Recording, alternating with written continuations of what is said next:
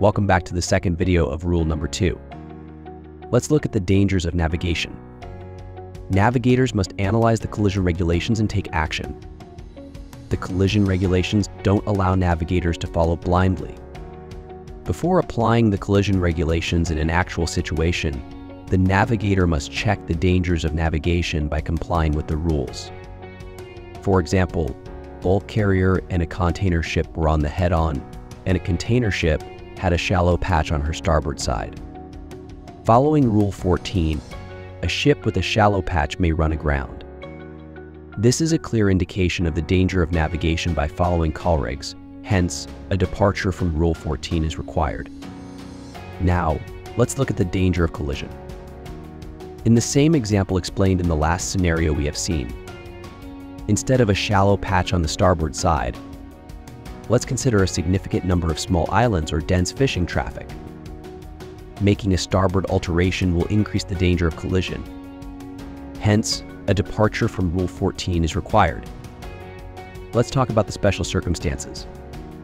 Deviation from the rules permitted in particular circumstances to avoid immediate danger. In restricted visibility, a power-driven vessel making through the water shall sound one prolonged blast at an interval of not more than 2 minutes.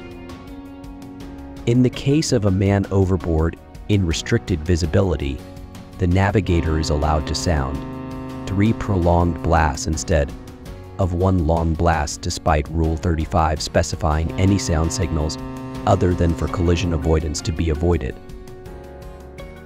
Here come the unique circumstances and the immediate danger of departure from Rule 35 in the restricted visibility to save the person in the water. Lastly, we can discuss the limitations of the vessel involved. In a situation where the knot under command is overtaking a power-driven vessel in a collision course, it's the ultimate responsibility of the knot under command, as per Rule 13, to keep out of the way of power-driven vessel. However, in the same instance, power-driven vessel must consider Rule 2b, the limitations of not being under command.